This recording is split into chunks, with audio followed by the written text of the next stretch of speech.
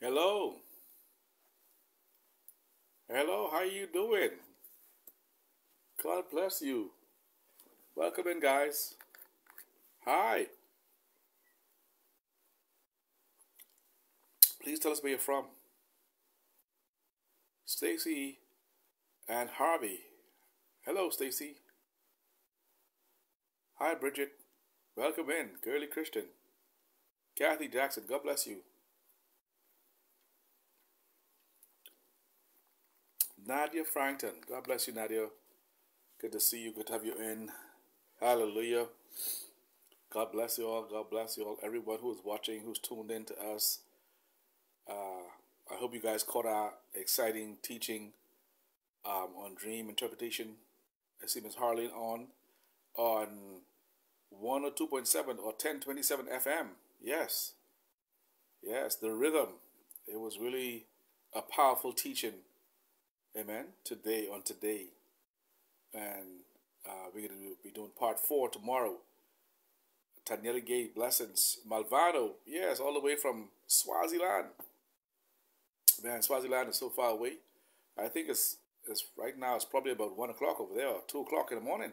That's what I'm saying, man. Ivana Strawn, God bless you. Welcome in. Today, we just want to give thanks and praise for the resurrection day. The resurrection day of the Lord. Amen. He is the reason for the season. Without him, there is no life. Amen. Kim Outen is on. Hallelujah. Praise God for everyone that's watching right now today. Hallelujah. Praise the Lord. Amen. Thank you, Jesus. He is risen. He is risen. Amen. He is risen. And that's the reason I see Nichelle next. I haven't seen you for a while, Nichelle. It's always good to see you. Praise God. Um, yeah, you know, God, in his power and his wisdom, was telling us all through the Bible, this is what's going to happen. Amen. If you destroy this temple, I will build it in 3 days. Amen. They didn't understand. Shannon Thomas, all the way from Trinidad, and Dwayne Richardson. God bless you, Dwayne. Many people don't understand when God speaks, he speaks to us in parables and riddles, because he wants us to dig deep into the meaning. Amen. That's the thing in the Middle East and in those Eastern countries. They always give you a riddle or a coin or a poem or a proverb to provoke thought. Amen. To read into the deeper meaning of what it is. And sometimes they would give you riddles and they would tell you truths cloaked in enigmas, because they wanted sometimes for you to find it out. Then sometimes they wanted to veil the truth from you until you reach the level of maturity. But it will send you on a journey. Amen. Joanna Turner, Jonia Turner, welcome on, welcome in. Hallelujah, hallelujah. I see Carrie Ann, all the way from Jamaica, is in. Hallelujah. I was in Jamaica several years back. Man, I didn't want to come home. It was so beautiful. And really enjoyed it. You know, the rivers and stuff, man. You know, and how we used to see and, you know, the people there. And it was really just beautiful. We were in Ocho Rios, and I think we was in Montego Bay. And really nice. You know, we think about it fondly. Amen. So today we're talking about Christ, the reason for the season. Amen. Who is this King Jesus? He never fought a war. He never wrote a book. Amen. As a matter of fact, he died between two thieves. His own people turned on him. The Romans crucified him.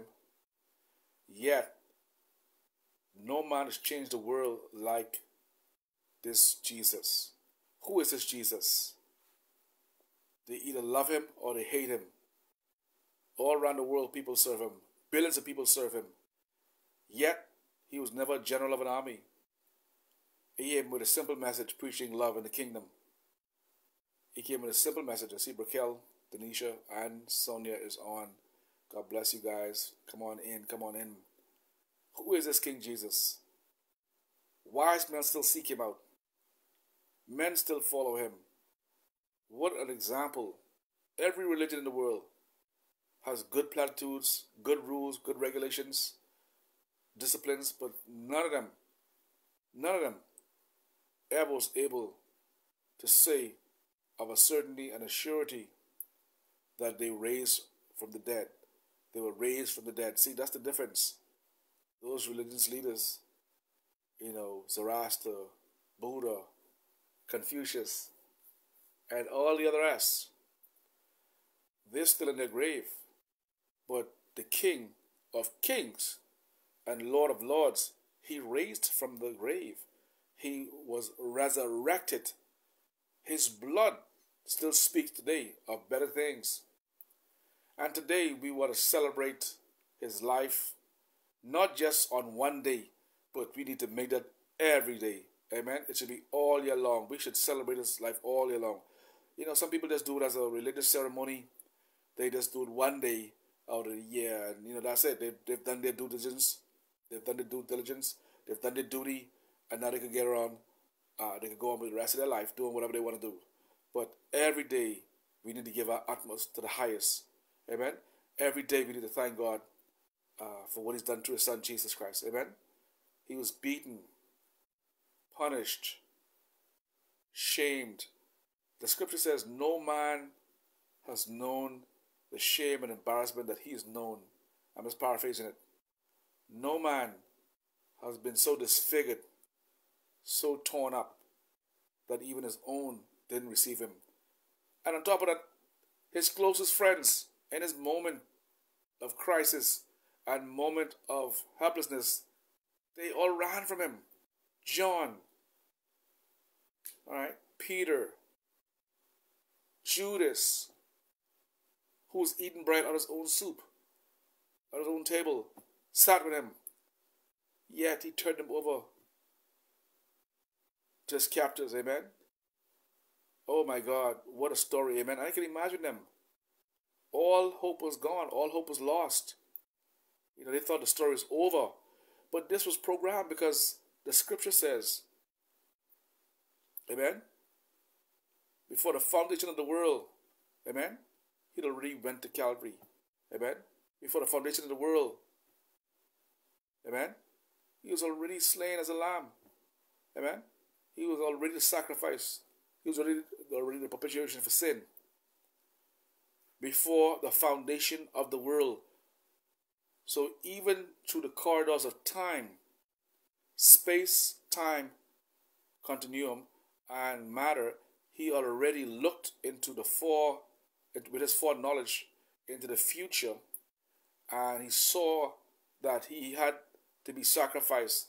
So he was already slain from the foundation of the world. He was the Lamb of God, already set apart, and then he had to walk through it. It was already done. It was a done deal. Hallelujah. What he's done for us, we could never pay him the debt of gratitude and the things he's done for us. Many of us, some of us should have been dead by now. Some of us should have been in jail. If our enemies had their way and their will, amen, some of us would have already been buried. Some of us would have been out of our mind. Some of us should have been, in jail, locked up. If the enemy had his way with us, but the Lord himself, by his death, burial, and resurrection, didn't allow it because his blood was speaking for us. His blood was talking for us.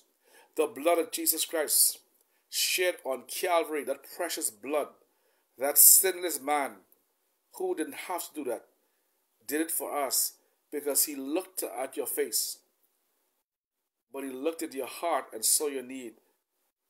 His love wouldn't allow him to stay on Calvary, stay in heaven, but will come down on Calvary and die a sinner's death. A common criminal, the King of glory. He went to the place of the skull, and then he had to carry his cross, and then they had to send help because he couldn't carry it; it's too heavy.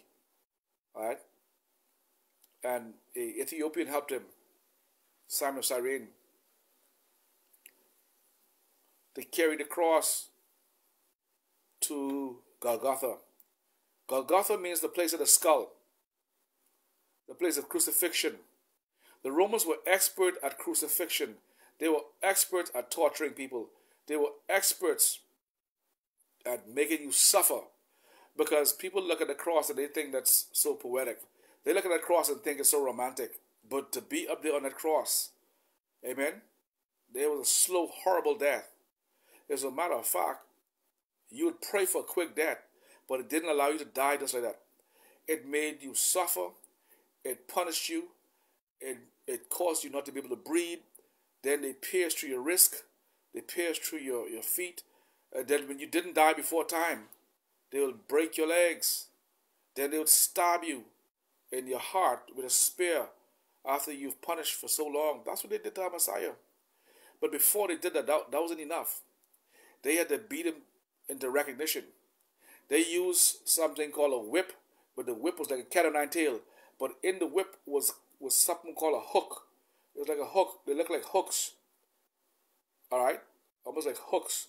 What those hooks and prongs to do, when they whip you with it, and they pull it back and they flick it, it would strike you.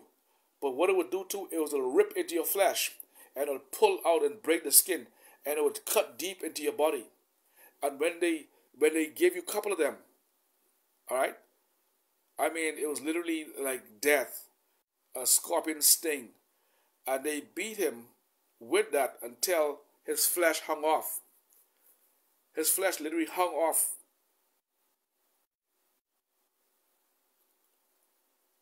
The cat of nine tails. Not nails.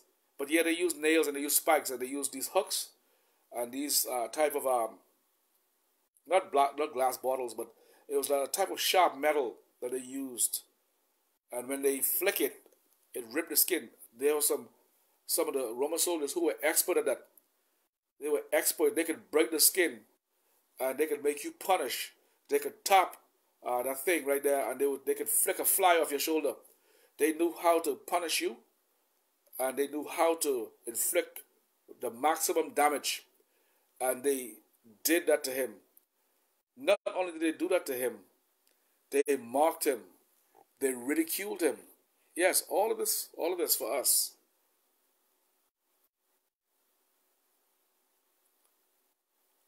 They crushed him under their weight of oppression. Amen?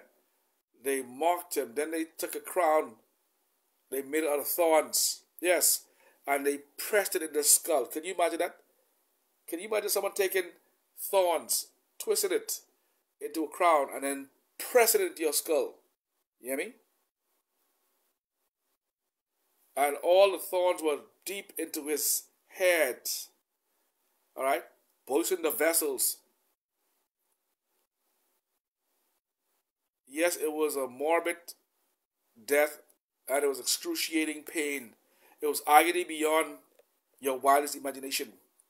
On top of that, his disciples them could not even pray with him 1 hour. Amen. He was in the Garden of Gethsemane, going through the worst battle of his night, the battle of shadows, the hour of shadows. They came for him at midnight. They knew the power of midnight. And they came for him at midnight. They came for him in the bewitching hour, or the hour of shadows, when the power of darkness was at its strongest zenith or peak. They came for the Christ.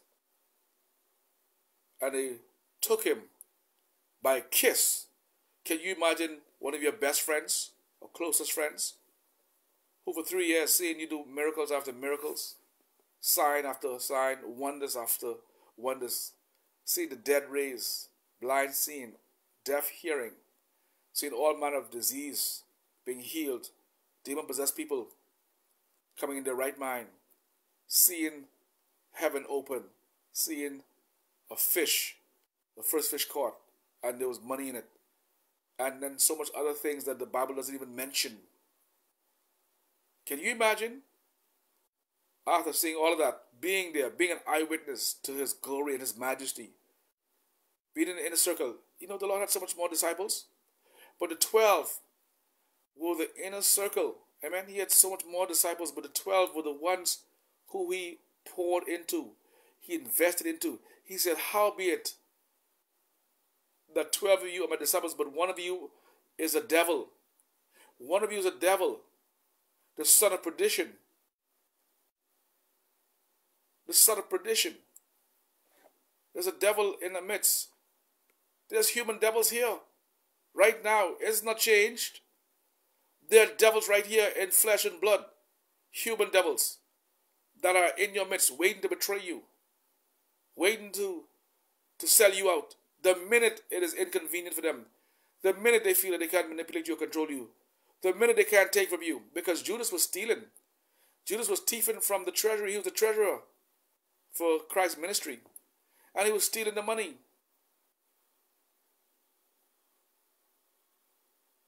Yet the Lord knew all of this.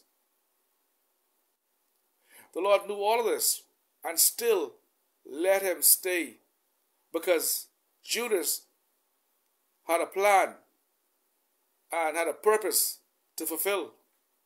Yes. Your betrayers,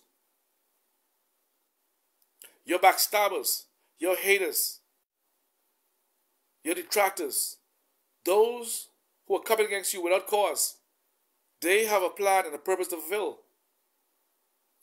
They are pushing you into your next season. They're pushing you into purpose. They're going to keep you on your knees. They're going to keep you crying out to God. They're going to keep you in a secret place. But the Lord himself shall descend with a shout and the trump of God. The Lord is coming back, saints. He's coming back. And he's coming back for his bride, the church. Yes, he's the one riding on the white horse, going forth to conquer. He's the one in Revelation coming back. And this time, he's coming back with a sword in his hand. He's not coming back as the lamb. He's coming back as a mighty man of war.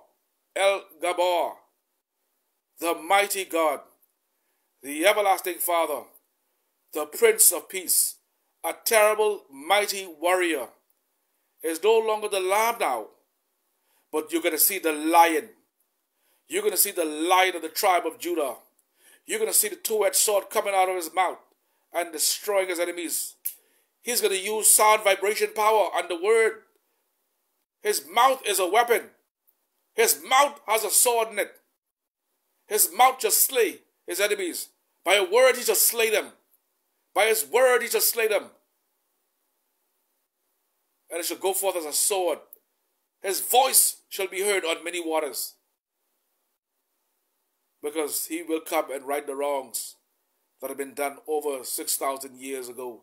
He's coming back with might and glory. But when he speaks, the whole earth will tremble. The whole universe will tremble when he speaks. Because he is the hand of God. He is God Almighty himself. And when he comes, the whole earth will rumble. The whole earth will quake at his might and glory. And they will see the thick and breasted one. They will see him as a mighty man of war, arrayed in battle gear, ready to take on darkness. And he will speak the word, and the word shall go forth as a sword, and shall slay the beast, the dragon, and the false prophet. With a word he shall resurrect the earth. With a word he shall resurrect all the dead. With a word it will go forth as a trump. It will go forth as a shofar. The word of God shall be made manifest and tangible, because he is the culmination of the totality of God himself. He is God, and he is his son, and he is the Lamb of God, who is also the Lion of the tribe of Judah, that's coming to wage war on darkness, that's coming to wage war on those that hate him, and those that have waged war against the Lamb, those that are warring against the Lamb. That's why we overcome by the blood of the Lamb and by the word of our testimony. And we love not our life unto death, because we are looking forward to that glorious day. Death has lost its sting. Hell, death, and the grave has lost its power over us, It has lost its sting. It has lost its power because of the resurrection. He showed us that it is possible to conquer death, the last enemy of man. Death itself. Do you know that there's so many regions of hell? There's the bottomless pit. Then there's Tartarus. Then there's the pit. Then there's paradise. There are different levels of hell. And hell is real. Hell is real. Hell is super hot. Hell was not made for humans. It was made for the devil and his angels. But hell is constantly enlarging itself. You hear me? It can never be satisfied. It's a place of utter horror. It's a place where you cannot even begin to imagine the horror, the outer darkness, the total darkness, and the absence of the presence and the power of God. Hell is also a mental place too. Many people are living in mental hell of their own making, but they don't have to, because God, through his Son Christ Jesus, paid a price and reconciled us who was estranged from him and brought us back to him through his propitiation and redemptive work on the cross. That's why when the old people used to sing those old songs, they carried so much power. That's why when those saints of old would say, the blood of Jesus Christ is against you, Satan, you felt that. You don't hear that no more. You don't hear those old saints like you used to, because they knew the power of the blood. They knew the resurrection power of the blood. Oh, the blood of Jesus. And they would sing that, and people would get healed and delivered and set free when they sang those songs and when they prayed in that name. That name is above every name. Hallelujah. They would see amazing results because they knew how to get a hold of their God. Those that know their God shall be strong and shall do great exploits. Amen. I remember when they used to say, the blood of Jesus Christ is against you, Satan. Get behind me. I remember, and there was power that came from them. I felt it as a child. I felt it when I was growing up. I knew those words carried power, and they believed it, and they knew it. There shall be a famine in the land. There's going to come a famine in the land. It shall not be for food or for drink, but it shall be for the word of God. Don't you see how the enemy is removing the blood? You hardly hear the blood of Jesus Christ anymore. You don't hear it anymore in churches. You hear prosperity, you hear abundance, you hear claim it, name it. But you don't hear the blood of Jesus Christ. You don't hear the word of God like you used to. You hear in a different gospel. But it's not the gospel that Christ died for. It's not the bride. It's not the bride's gospel. Amen. He died for this gospel. We have been bought up with the blood of Jesus. Now we hardly hear it. It's become a thing of the past. And when we do say it, it carries no power because there's no real belief behind it.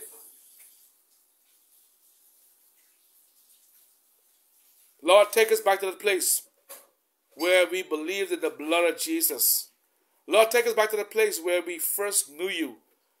God, take us back to the place where we understood the compelling power of the blood of Jesus. Don't you know that Satan hates the blood of Jesus Christ? Because if principalities and powers knew what they were doing when they crucified the Son of God, they would never have done that. They overplayed their hands. And the blood that was spilled, oh God Almighty, it makes him tremble with a believer who knows and understands the power of the blood. There was power in the blood. There is power in the blood. And he died so you can have this resurrection power. You can move in resurrection knowledge. You can move in resurrection wisdom. You can be resurrected from dead works, dead things. Things that left you down and out and hopeless and downtrodden and oppressed. The Lord said, you don't have to be that way because of my blood. My blood was shed for you, for the redemption of many. I've become a curse, so no man have to suffer under curse. Yet we still do not appropriate and make that our own. We say it because we know it by route, but we've watered it down to the point where it just becomes another platitude or saying. We say it, but there's no power behind it. Yes, we have nice words and fancy words and eloquence. But give me one saint, give me one man of God who knows the blood of Jesus Christ and knows how to get a hold of God. He might not even be able to put two sentences together. But those saints, some of them couldn't even read. But oh my God, they had power because they understood the blood and the resurrection power. And it was a living reality to them. It was not just some far off thing. It was a living, breathing reality to them. And they appropriated the word of God because they recognized that it was real and alive and tangible and palpable. And they understood that the foundation stone, the cornerstone, the keystone of the whole universe was Jesus the Christ, the Son of the living God, the anointed one, the charisma. He is the power of the universe. Hallelujah.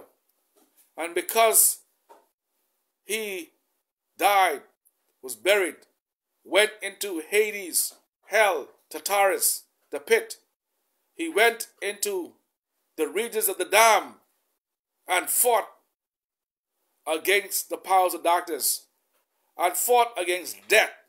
Yes, he stripped death too. Death has lost its sting and lost its power. Yes, now it's a blessing to die. Because, once you're in Christ, you just change in suit. You just change in another suit. You just change in another dimension. You just go to sleep for a little while. Because it's a blessing to die in him.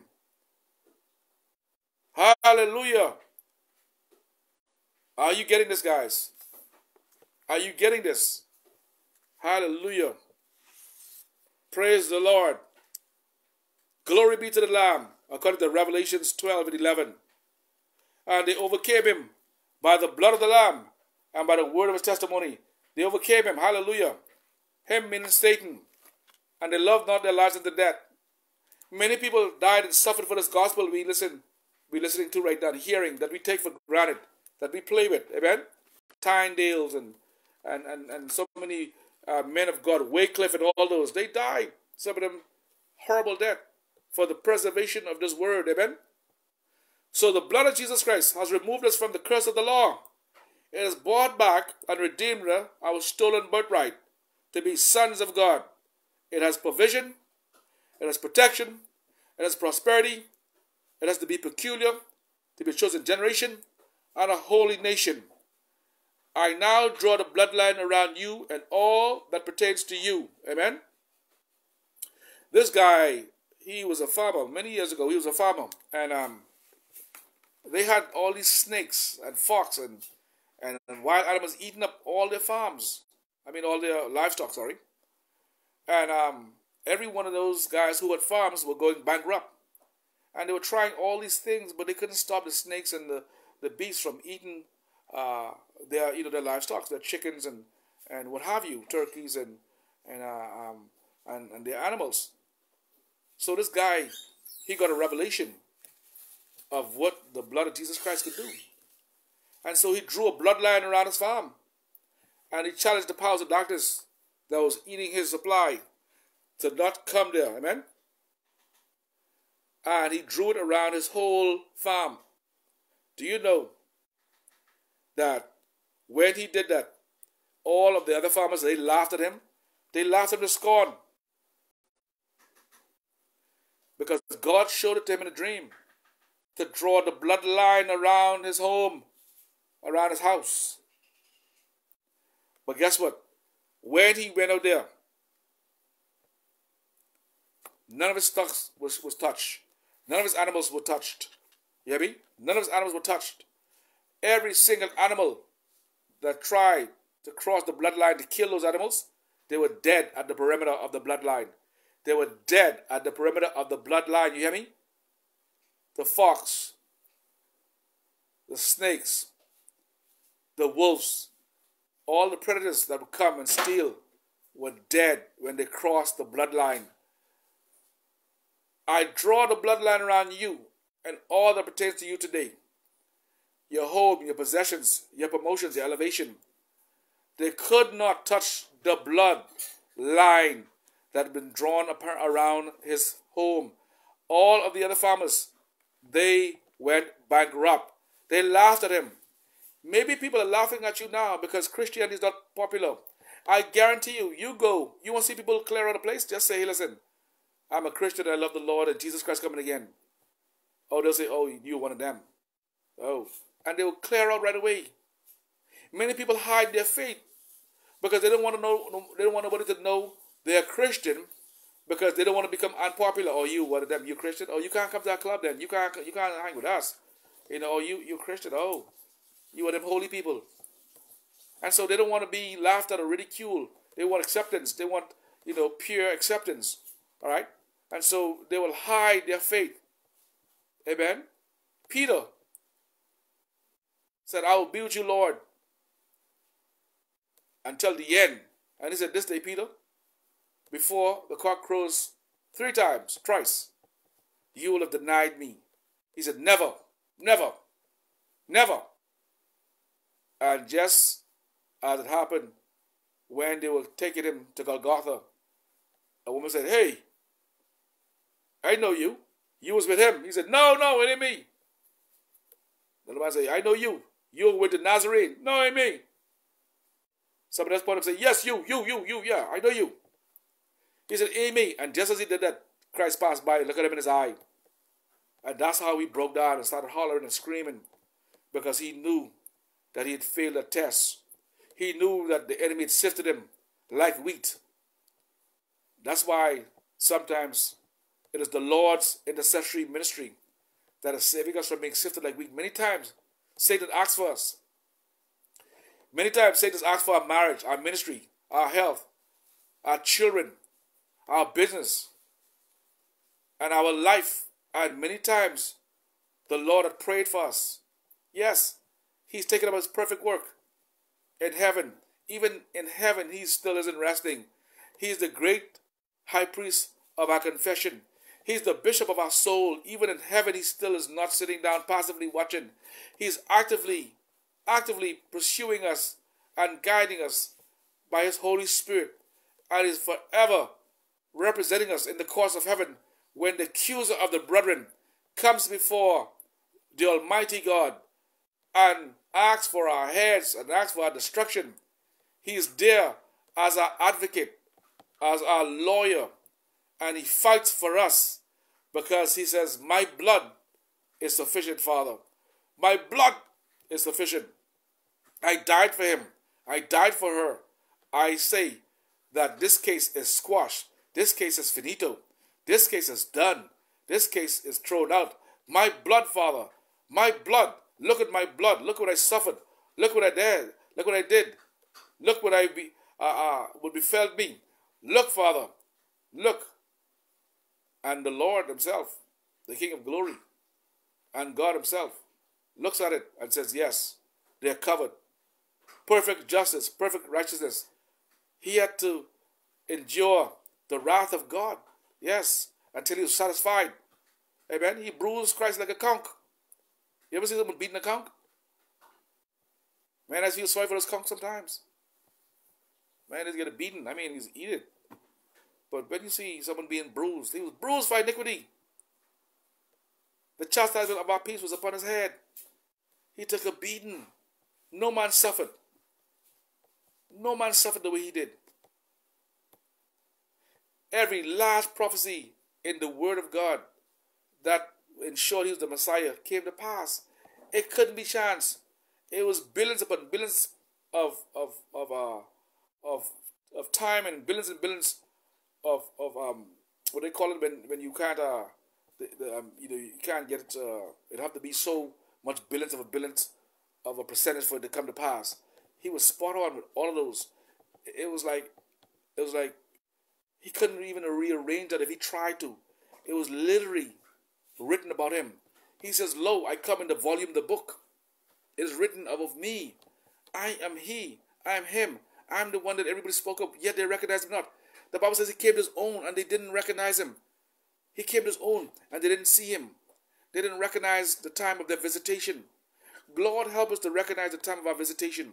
Lord, help us to see when you're coming to us and God not spurn you or cast you away, because you may come to us in a different way that is unrecognizable. And you may come in pomp and majesty and glory. You may come simple and humble, and you may come as a thief in the night. Help us to be aware of who you are, Lord, and who you're using to try and, Father God, contact us and have relationship with us. Help us to see. Help us to see it, Lord. Help us to know when you are speaking to us, even through circumstances, situation, people, or things. Help us to recognize the still small voice of when you're speaking to us. I'm declaring to you right now that you should not be afraid to share your testimony, because God did so much for you. He was able to take that beating for you. He was able to take that thrashing for you. He was able to take your sickness away. Yes, by stripes you are healed. Curses anyone who hangs on a tree. Amen. God took lupus away from you. God took diabetes, AIDS, cancer, back pain, fibroids, blindness, evil dreams.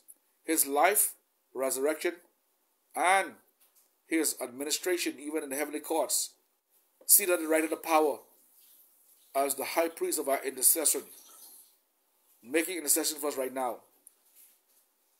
Yet we don't even want to share our testimony. Yet we still don't want to say, look what the Lord did for us. We want to say everything else, but if we did it ourselves, yeah, I was just planning, and then I planned this, and then as I planned it, it worked out well for me. But you didn't say how God blessed you and let a prophet speak to your life and call a thing forth. Oh, yes, I went and I built it up, and then after many times we started the plan, and we worked the plan, and the plan was good. And then, yeah, you got to be positive, you got to think right, and you got to do that. Yes, that's true too. But remember that it was God who spoke that through a man or woman of God. That's why your project now, some of your projects stuck now. Because you glorifying man and you wouldn't give God no glory. You wouldn't say that God did it for you. That's why some of your projects right now all bind right up. Huh? I know someone who didn't want to give God glory.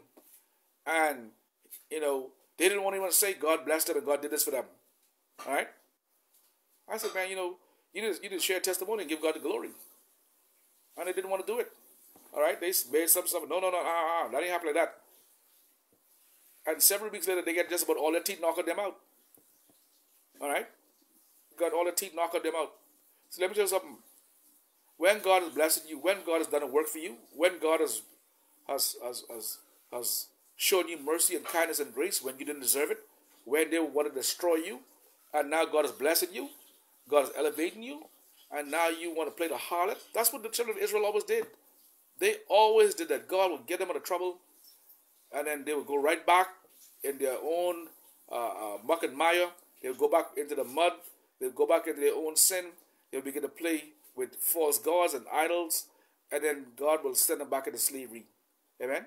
Then they'll get out, they'll cry to the Lord, they'll come back, and they'll go right back to that foolishness, right back to the old sorcery, right back to the pagan gods, right back to everything that God says not to do. And so this became a revolving door where they were constantly being sold into slavery and come out and go back. It's like no generation learned the lesson. It's like they always went back to follow after the pagan gods.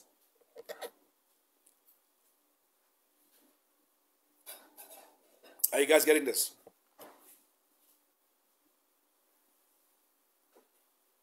We need the resurrection power of God that lies every day.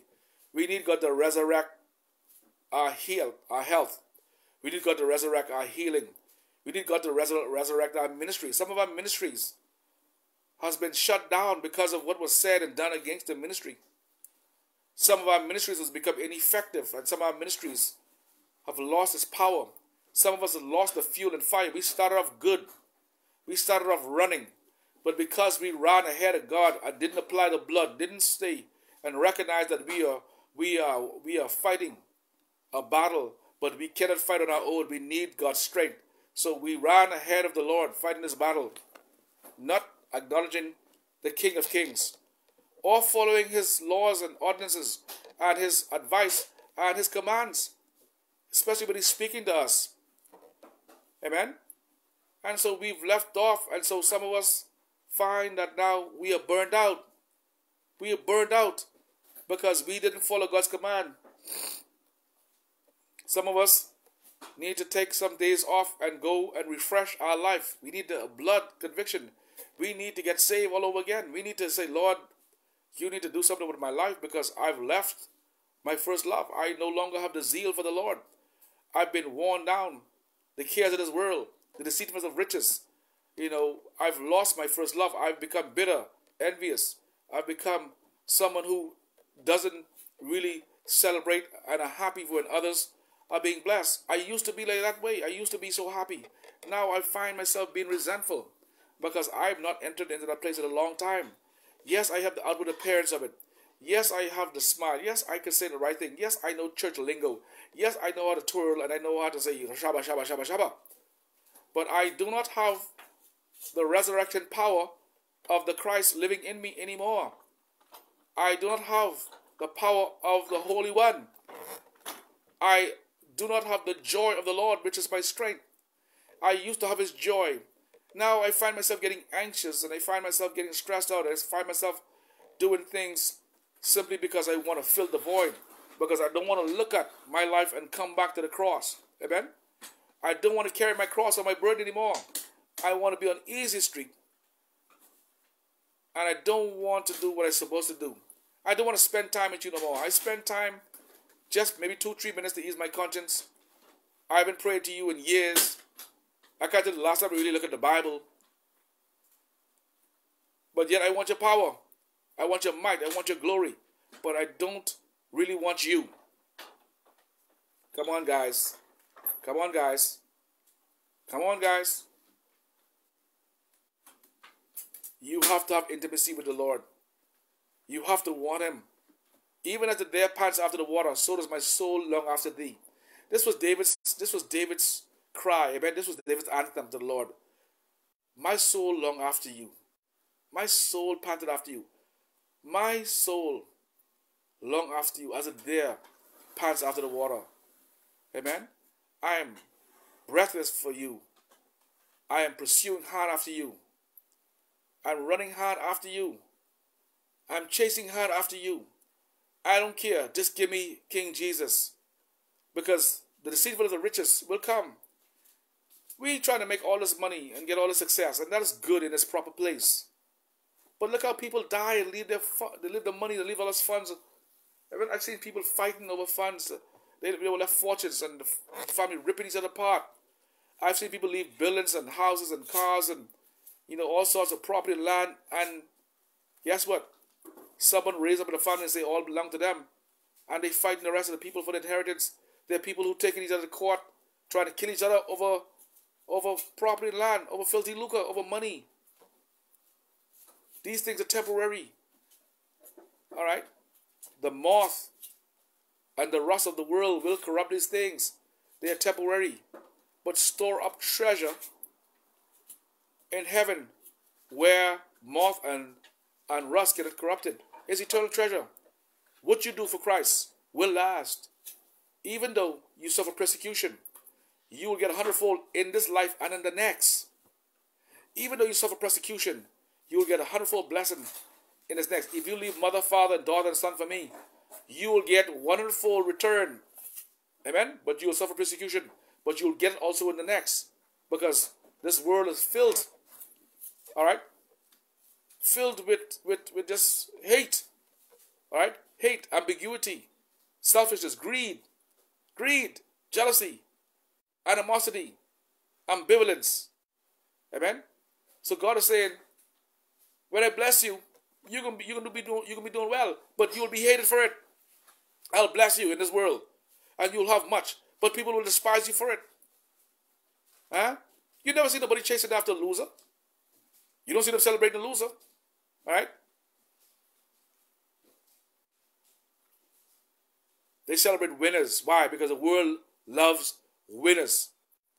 The world loves someone who is able to discipline their body, beat their body down, make the necessary sacrifice, and win the prize. All right?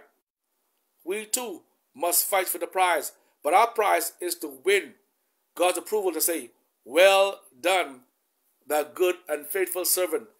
Enter into the joy of the Lord. Amen? You've been faithful over a few, I'll make you a ruler over many. You've been faithful over what I've given you to do. And now, here, enter into my joy. Eyes have not seen, nor ears heard what the Lord has prepared for man, nor has it entered in his heart what he's going to do for him. Amen? We don't even know what God is about to do for us. And many of us have great imagination. All right? You can imagine and you can see certain things, but you can't even comprehend the depth of what God is going to do. It's incomprehensible. You cannot comprehend what he has in store for you. You cannot begin to understand what he has set up for you. He is rooting for you. The great crowd of witnesses rooting for you. And we have prophetic, all right, prophetic intercessors that you don't even know that's picking you up in the spirit. You didn't get here on your own. Someone was praying for you, whether it be a grandmother, a mother, a cousin, a friend, or someone God has put on their heart to pray for you. Someone could be in China. You don't know. They're praying for you in the tongues. They don't even know they're praying. Amen? Hallelujah. But we have to acknowledge and recognize that it's only by the grace of God and by his power. Amen? By his power and by his light and by his love. We have to recognize that it is all about resurrection. If Christ had not been resurrected from the grave, we all might as well just go play basketball or football. Amen? Because our faith would have been in vain. If Christ has not been resurrected from the dead, and if you don't believe that, you need to get saved again. And you need to ask God to give you a revelation on that, because you might as well go play soccer. You know, go play soccer. Go play basketball. Go play golf. You know, go golf, man, or whatever. You know, play backgammon. Because this is the reason why we are so different from every other religion. You could go to a place where they have diversity of religion, and the minute you say you're a Christian or you talk about Jesus, they turn hostile towards you. Why? Because they don't understand what is happening, but the powers that be that is operating through them knows it, and it terrifies them, because they know that the time of their judgment is at hand. They know that there's something different, and they don't want to come to Christ as the only mediator. You cannot get to God any other way. I don't care what you try to do. You cannot get to God through any means necessary. There's not many paths to God. There's one path to God, and that's through his Son, Jesus Christ. And that's not a popular statement these days, because they want to take many paths to God. Amen? They want to find any which way. They want to do their righteous work. They want to do their good works. All right? That still isn't enough to get you in. Because if you could do it by your works of righteousness, then it would not have been necessary for Christ to die. Amen? Your works of righteousness is as filthy rags, according to Scripture. Yeah. And that's when a woman having a cycle. That's what it really means. All right? So God is saying that is basically unclean. You could be someone who gives to the poor. You could be someone who, you just feed 1,000 people a week, and you don't want nothing in return. And that's a good thing. It's actually a very good thing. And it is really good. You're humanitarian. Amen? You have good moral character. But that still is not enough to get you into heaven. Amen? Someone who's a thief who's died on the cross can say, Jesus, I receive you as my Lord and personal Savior. And they would have gotten into the kingdom before you, even though they are actual scoundrels. All right? They are scoundrels. They know that they're thieves. They know that they're crooks. They know that they're terrible. They know that they're thugs. But they see the value. And he says, whosoever will, let him come. And that's by extension an insult to Christ, to think that your righteousness, your own holiness, could buy your way into heaven. Many men have tried. Amen? Good men have tried. They've tried the Buddhist path of self-immolation and discipline. All right? Some of these guys could lay on hot bed of nails for days. Some of them guys could take themselves into trance state where they could light themselves afire and burn and be burned and sit right there and not make a sound. Some of these guys could go and sit out in the snow. You hear me? And they could actually go into their mind and change their body temperature so they could be hot on the inside. You hear me?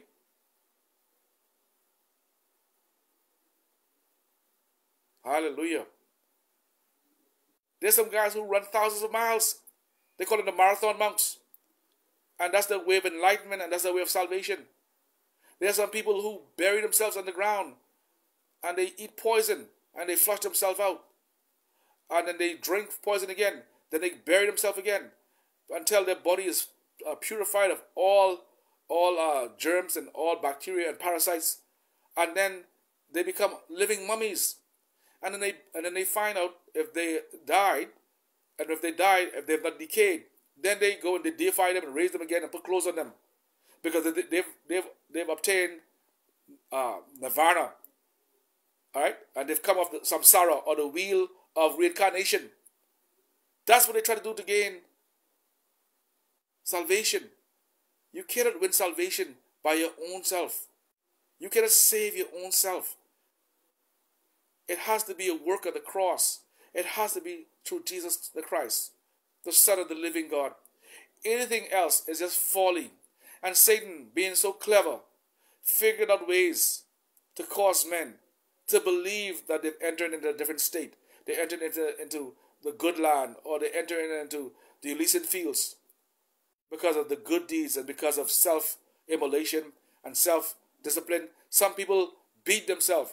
They beat themselves. There are certain people who they go in the corner of their room and they whip themselves to pieces. I mean, they whip themselves hard. All right, till blood comes out. That's their way of, I guess, disciplining their flesh and also paying penance. But that's not the way to God. Amen? That's just self-flagellation. But what I'm talking about is that we already have that done through the Messiah, the one man called Jesus. And this is the reason why we preach what we preach today, because we know of the hope of who we're waiting. Christ in you, Christ in me, the hope of glory. We have a hope inside of us. That's why it's not vain. That's not why it's sadistic. That's not why it's just just pure stoicism. All right? There were guys who thought they could reach heaven through stoicism. They practiced being stoics. Then there were people who were Epicureans, who wanted just to eat their way into heaven. All right? Gastronomy. They thought by dining on food, they could enter into heaven. So we had the Stoics and the Epicureans. And they practiced self-flagellation as well. And they were basically monks. They were like monks, basically. They lived a very Spartan life, all right? And they were disciplined. That's good. But it still can't get you into heaven. You just learn control of your body. You just learn how to direct your thoughts and train your mind. Amen? Which is good. This is all good. Actually, that's in the Bible. We need to control ourselves. We need to watch our thinking. As a man thinking his heart, so is he. But that still couldn't get you into heaven, because that by itself didn't satisfy the righteous indignation and the righteous anger of a holy God. All right? Your standards cannot do it. Flesh cannot enter into heaven. Flesh cannot obtain heaven. This flesh will die. This flesh will perish. This flesh cannot go into heaven. This flesh has to die off. It is, by extension, a fallen thing from a fallen world. And because of this flesh, the devil knows it. The lust of the eye, the pride of life, and the lust of the flesh. These are three things that the enemy uses to get to us, saints. And God, through his Son, Jesus Christ, came and died and rose again and defeated all of these things. We are without excuse. Amen? Because God, by his power, has given us everything that pertains to life and godliness. Everything that you need, God has made a provision for it. But we are lazy. We are lazy. We all have sinned and come short of the glory of God. We all have messed up. No one can point finger at no one. We all are a work in progress. We all need to claim glory. We all need to come to the cross and say, have mercy upon me. Have mercy upon me. Remember the self-righteous Sadducee or Pharisee? They say, I'm glad I'm not like that sinner. Look at him, that sinner crying right there. I'm not like that sinner. All right? But the sinner saying, I can't even look to heaven. Oh God, have mercy upon me. I can't even look to heaven. I've sinned against you. Please, I can't even look to you. And the Lord said, who you think receive real pardon? Who receive the blessings of the Father? Who do you think would enter into heaven? The same one who says, I can't even look at you. Have mercy upon me. I've messed up. I've screwed up. I've done things wrong, Lord. I've missed you. All right? I missed the mark. I missed the target. I missed the bull's eye, Lord. I can't seem to get it together, Lord. Have mercy upon me, Lord. I know I deserve your wrath, but Lord, Jesus, help me. Same thing David said when the plague came on. Satan tempted him to number the children of Israel, and he went and numbered them out of pride. And judgment was sent against him. And when he saw what the destroying angel was doing, he says, Lord, have mercy upon them. They're just innocent sheep. They're foolish sheep. They didn't deserve this. It's me. It's me, oh Lord. It's me, oh, I'm the one. He said, I did this because the Lord killed 70,000. All right? For numbering the children of Israel. Amen? Numbering army. Pride. It was Satan that tempted him to do this thing. And so when we call upon the mercy seat and say, Lord, have mercy upon me, please. I deserve death. I deserve judgment. I deserve worse. It's like I'm no different from that serial killer who's out there doing those things, because I am seeing for the same way. I'm seeing the same thing. That man who's begging out on the street. That's how we come to God sometimes. We don't even recognize it. We must scorn that beggar, or that person who lives on the street, and we must look down on them. We must say it. But in our heart, we judging them. And yet, some of us look the same way when we come to the Lord. Amen? And yet, He has mercy on us. We need to get back to that place where we look out for our brothers. Christ died for His bride. And yet, we spurn and scorn and talk about each other. We fight against each other. We war against each other. And many times, I had to go and say, I'm sorry, I apologize. If I've done you something wrong, maybe it's inadvertently, I ask forgiveness. Please forgive me. Hey, I didn't understand. Maybe this was taken out of context. Maybe that's not what was said. All right? Sometimes people twist your words. Sometimes people only tell you what the person said. They don't tell you what they say, mind you. They cause trouble, amen? Stir up trouble. And so we have to live a life of repentance, amen? And forgiveness, amen? Live a life before God. Don't worry about man. Forget about man. Live the life that God wants you to live, amen? Live the life because He paid for it by His death, amen? He paid for it by His death. And He wants you to represent Him at the highest level, amen? He wants you to represent Him to your family and friends. Sometimes our family and friends look at us and say, they're Christians. Man, why are they so mean? Why are they still the same way they are? Why they just like that? And they're watching you, and they say, why is he no changes in you? So you have to be an example, amen, of this precious gift that's given to us, amen? Emmanuel, God is with us, amen? God loves you. God cares for you. He died. Let me tell you something. He died to give you power to trample over serpents and scorpions and all the power of the enemy, according to Luke 10 and 19. And His blood is a terrifying weapon against the adversary. It's a terrifying weapon. And so the enemy has done everything in his power to destroy the efficacy of the blood of Jesus and take it out of our lingo, take it out of our culture. Amen? So now we hardly say it. We say the name of Jesus Christ, but we don't use the blood. Amen? And Lord, help us, because what is coming upon this earth, God, we can need the blood. We can need your resurrection power. Lord, keep us and preserve us from what the enemy is bringing upon this earth. Make a way of escape for us through your resurrection power. And because you are risen, we can shine and we can be partakers in the divine nature. Because you've won many. You've won many by your death and resurrection. Amen? You've won many. There are many that are serving God. There are 7,000 who have not bowed their knees to Baal. Amen? There are 7,000 that have not bowed their knees to Baal, because God is not finished with you yet. His resurrection power is still working in you, perfecting you. Amen? He's still changing, restructuring, reworking, revamping, revising, restoring things in your life. And your book is not finished yet. Your book is still risen because of the resurrection power of the Lord. Amen. Thank you, Jesus. Thank you, Jesus. But God bless you guys. God bless you guys. Hallelujah. Today, thank you, Jesus. I know that God is about to do something for you. Amen. I won't stay on much longer. The blood can speak. Always remember, the blood can speak. The blood can hear. The blood can cry. There's life in the blood of Jesus Christ of Nazareth. And to Jesus, the mediator of the new covenant, and to the blood of sprinkling that speaketh better things than that of Abel, according to Hebrews 12 and 24. The blood of Jesus Christ restores, cleanses, covers, protects. The power of the blood of Jesus Christ has a resurrection power. Say with me, the power of the blood of Jesus Christ has a resurrecting power. It has the power to protect, to cover. It has the power to speak, and it has the power to cry. It has the power to hear. The blood hears and speaks.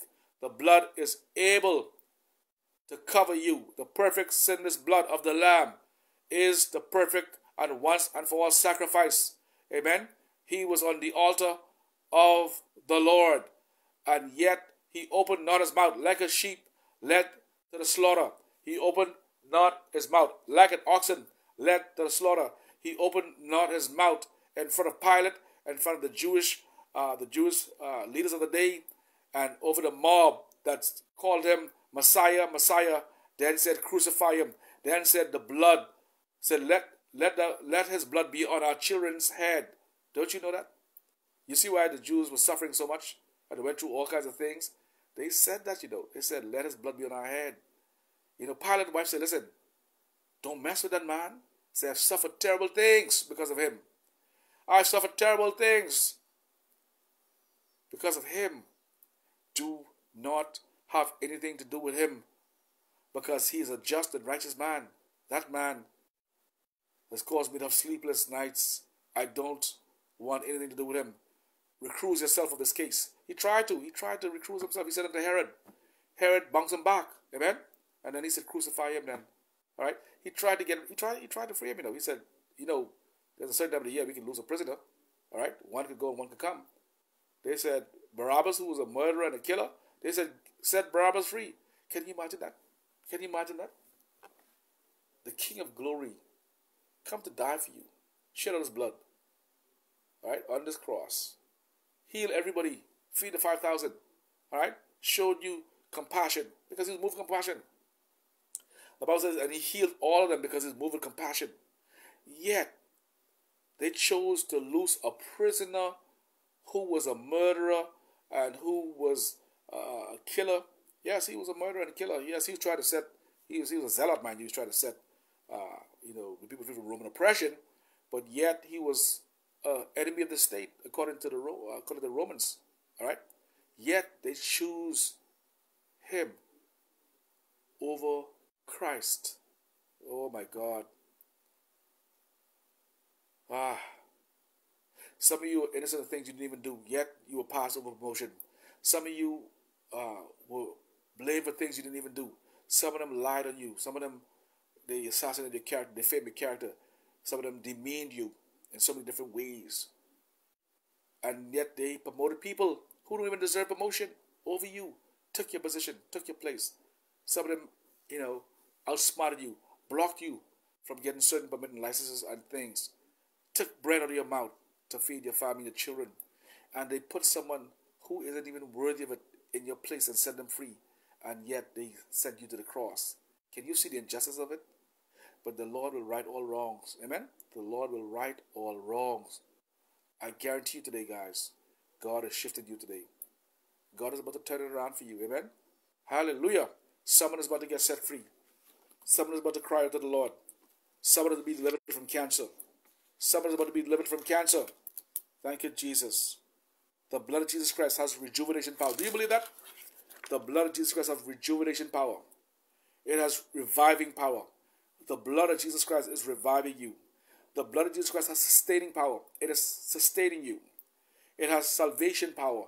It can save you to the uttermost, but you have to make the decision to call upon the name of the Lord. You can lead a horse to water, but remember, you cannot force the horse to drink. He has to make the choice. If you've not made the Lord your Savior, you need to make a decision now, because time is running down and you're under conviction. You know that you're not where you're supposed to be. You know you've drifted from the Lord. You need to say, Lord, I surrender to you. I don't know what to do anymore. I've tried everything. I'm giving it to you. I'm giving that situation to you. I'm giving that husband to you. I'm giving that wayward child to you. I'm giving that serious sickness to you, Lord. I've been to every medical doctor on planet Earth, and they all tell me the same thing, Lord. And I know that I'm in your hand once again. And God, forgive me, Lord. Let me not be like Asa. Asa had known the power of God, yet he went to other doctors. He went to the doctors of Baal. And God said, the prophet told me, you will not rise out of this bed because you've been to me before, I've healed you before. Why are you going to seek from these medical doctors that practice Baalism? All right? You will not surely rise from this bed. You will die because you did not consult the Lord. Oh, hallelujah. Let us consult the Lord. Let us consult the Lord. Listen, the blood of Jesus Christ has redeeming power. It speaks better things than that of Abel's. Amen?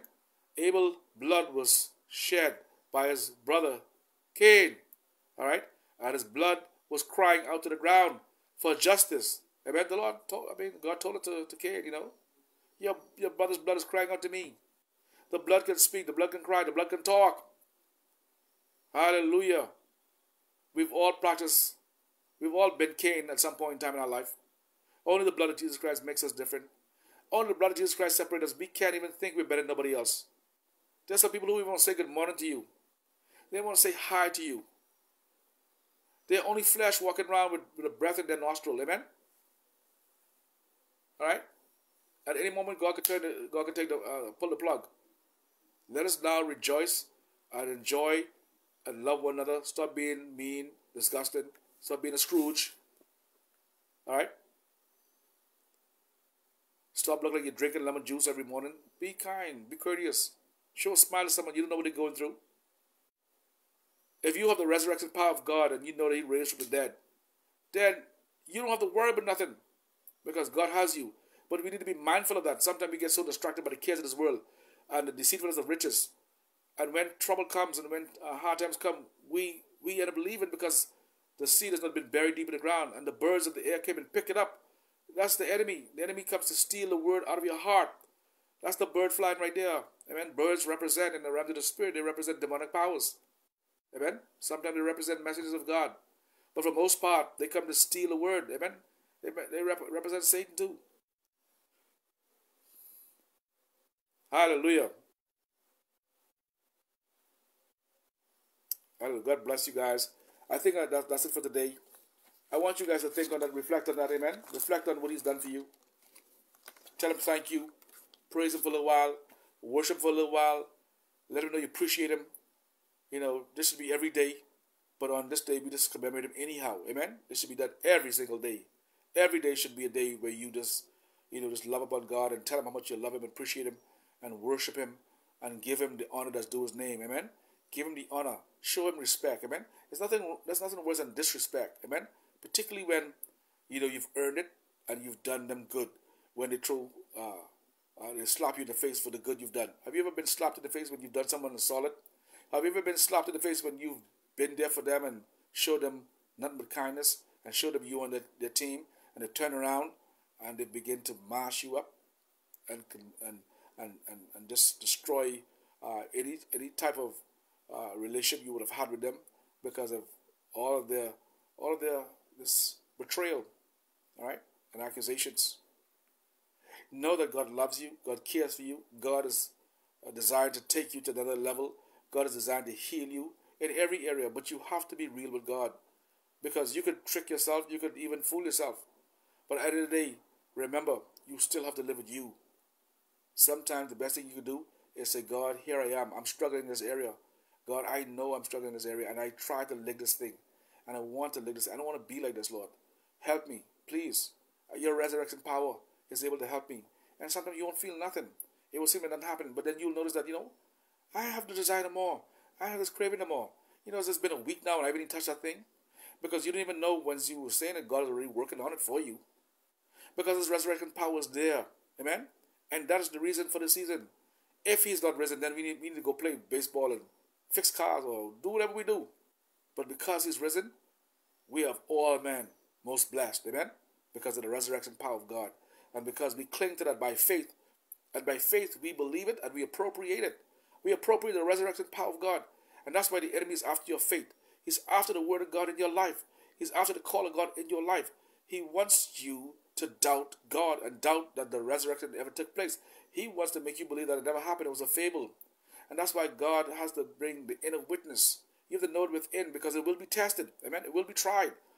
So you have to stand up and you have to trust God that He's brought you this far and He'll keep you. Amen. He'll sustain you. There's so many people, they've come so far, serving God for 60 years, 50 years. At the end of the day, doubt that God even existed. Can you imagine? Huh? Married for 30, 40 years, then you decide you want to get a divorce? Stick with God. Huh? Where you going? Where you going? Work it out. Amen? Let God finish doing what He's doing. Amen. God bless you. This is a wonderful book we wrote many years ago. Well, not many, but this is 3 or 4 years ago, I think. It's called The Blood of Jesus Christ as a Weapon. Amen? It is a very powerful book, very simple book, but there's power in the blood of Jesus Christ. Releasing the blood of Jesus Christ as a weapon. The resurrection power of God flowing into your life. It's a very good book. Amen? And we sometimes forget the weapon of the blood. Amen? We don't use it because Satan is terrified of it. He's terrified of a man who knows the value and the worth of the blood of Jesus Christ and what it's done for him.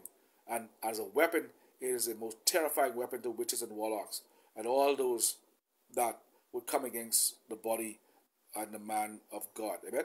So if you guys haven't got it yet, I need you guys to pick up a copy ASAP. Amen? Because it is a very awesome book and it was a labor of love. Amen? And I believe you guys will see some things in there that will really help you to appropriate the blood of Jesus Christ and His resurrection power. Amen?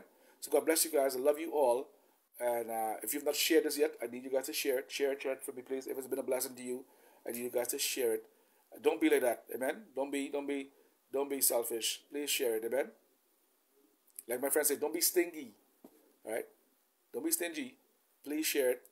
All right? Post it on the page. Amen?